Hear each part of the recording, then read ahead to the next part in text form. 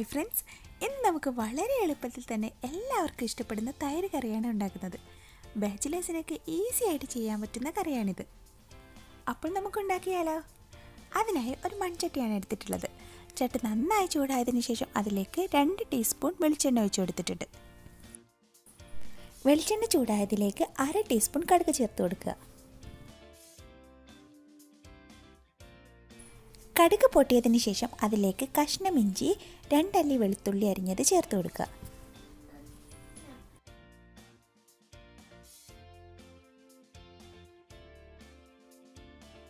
വെളുത്തുള്ളി ഇഞ്ചിയുടെ പച്ചമണം മാറിയതിന് ശേഷം 3 പച്ചമുളക്, ആവശ്യത്തിന് കറിവേപ്പിലയും ചേർത്ത് കൊടുക്കുക. പച്ചമുളക് നിങ്ങളുടെ എരിവിനനുസരിച്ച് ചേർത്ത് കൊടുക്കുക കേട്ടോ. ഇനി ഇതിലേക്ക് ഒരു മീഡിയം സൈസ് സവാള അരിഞ്ഞതാണ് ചേർത്ത് കൊടുക്കുന്നത്.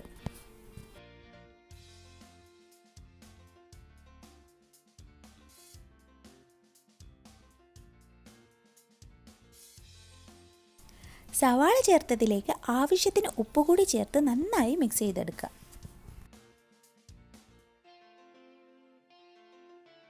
ഇനി ഇതിലേക്ക് ഒരു പകുതി തക്കാളിയാണ് ചേർത്ത് കൊടുക്കുന്നത്.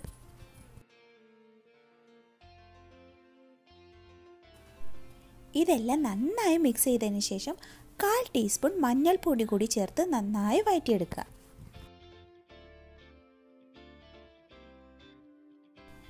നന്നായി മിക്സ് ആയി കഴിഞ്ഞാൽ നമുക്ക് ഫ്ലെയിം ഒന്ന് ഓഫ് ചെയ്ത് കൊടുക്കണം. ഇനി ഇതിലേക്ക് മെയിൻ ഇൻഗ്രീഡിയൻ്റ് ആയ തൈരാണ് ചേർത്ത് കൊടുക്കേണ്ടത്. നിങ്ങളുടെ ആവശ്യത്തിനനുസരിച്ച് തൈര് എടുത്താൽ മതി. ഇനി തൈരിനെ ഒന്ന് ബീറ്റ് ചെയ്തെടുക്കണം, അല്ലെങ്കിൽ മിക്സിയിലൊന്ന് അടിച്ചെടുത്താലും മതി.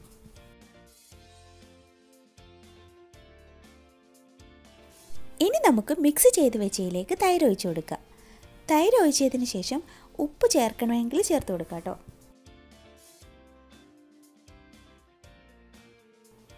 ഇപ്പോൾ ഇതെല്ലാം കൂടി നന്നായി മിക്സ് ചെയ്ത് കൊടുത്തിട്ടുണ്ട്.